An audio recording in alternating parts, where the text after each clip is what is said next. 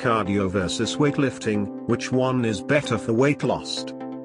Many people who have made the decision to lose weight are faced with a difficult decision: should they do cardio or lift weights? They're the two most popular workouts, but deciding which is a better use of your time can be difficult. Don't worry. This video will tell you all you need to know about cardio workouts and weight training for weight loss.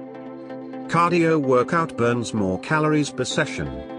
Many scientists have researched how many calories people burn during various activities.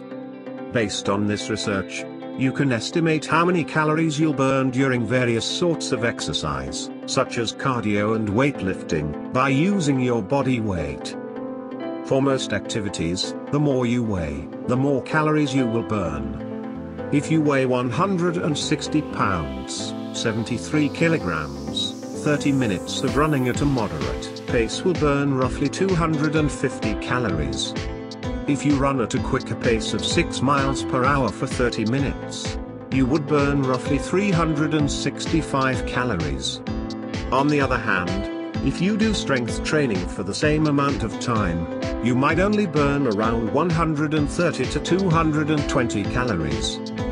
Cardio will, on average, burn more calories each session than weight training for the same amount of exertion. Weight training helps you burn more calories every day. Although a weight training routine might not burn as many calories as a cardio workout, it does have significant advantages. Weight training, for example, is more successful than cardio in terms of growing muscle, and muscle burns more calories at rest than other tissues, such as fat. As a result, it's often assumed that gaining muscle is the key to raising your resting metabolism, or the number of calories you burn while at rest.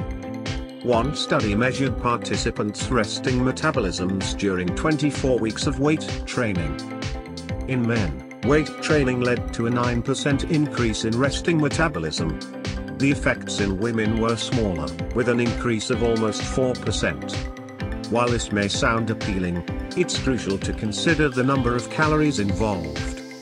Resting metabolism increased by roughly 140 calories per day for the men.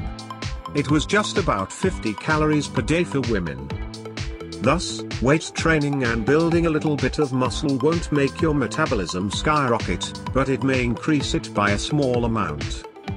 However, weight training also has other important calorie-burning benefits.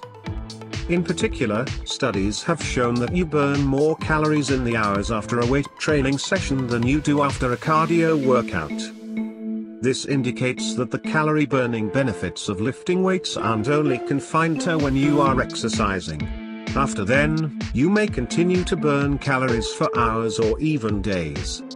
In summary, cardio is more effective than weight training at decreasing body fat if you do more than 150 minutes per week. Weight training is better than cardio for building muscle. A combination of cardio and weights training may be best for improving your body composition.